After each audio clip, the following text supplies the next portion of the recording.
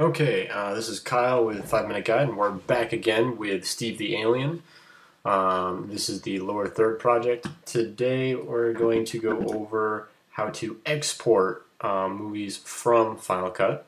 We're just using the lower third as a means to do that. So typically with Final Cut projects, if you're exporting from the timeline here, you don't need to put in and out points.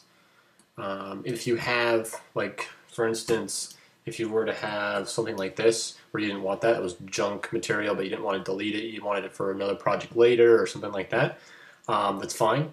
But you would need to put an out point here, just so that everything before there would be taken, and everything after it would be disregarded. So what you can actually do, and if you have something in the front like that too, like you're just pulling out a middle section, so something like that, then what you need is an endpoint here. For endpoints, it's just I key, just I, and then O for out. Pretty simple, you know, not a big long key combination there. Okay, so then you just go to, well, it depends on how you want to do it. You can export it as a QuickTime movie or a QuickTime conversion, or you can send it to compressor if you have the whole Final Cut suite. If you have the whole Final Cut suite, then you can, throw it through compressor if you want. That's generally what I use, is compressor. It's nice, it has a lot of options and whatnot, but that's kind of another monster in and of itself. I'll just do a QuickTime movie for you pretty quick here. So, QuickTime movie, and we're going to name this, what are we going to call it? Steve the Alien Lower Third Project? Might as well, right? Everything else is.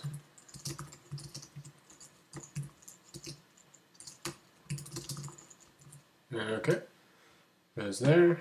We're just going to use current settings. Audio and video, that's kind of important, if you want to have audio and video.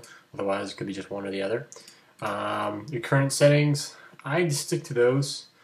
You start messing with different codecs and stuff like that, and then things tend to not be as compliant with, DVD players and everything else.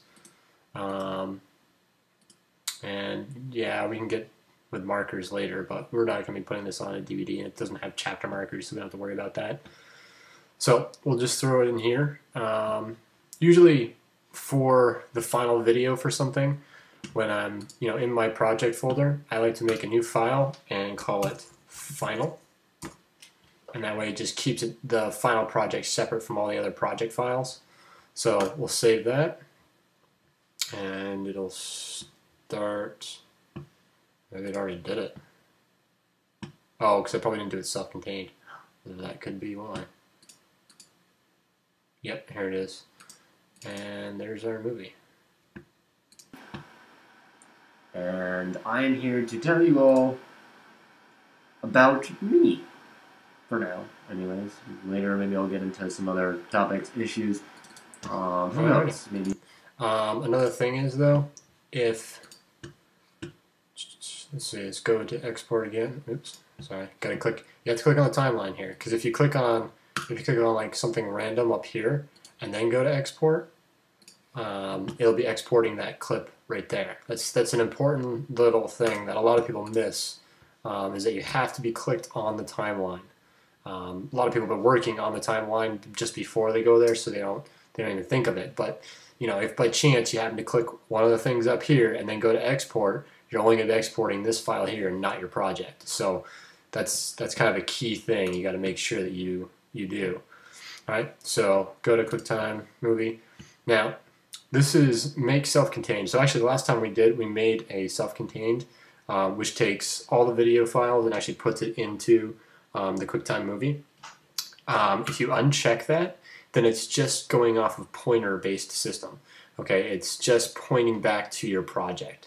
So if you take that video file and say put it on a flash drive, or if you put that on a DVD, it won't be read by another computer. It won't even recognize, that it's that it's an actual video file. I mean, it'll show it as a QuickTime movie, but there'll be nothing there. It'll be empty. So make sure that you have that checked if you're planning on using it for anything else. Okay, so that's our file, and it seems to work pretty good. So there we go. So that's how you export using Final Cut Pro.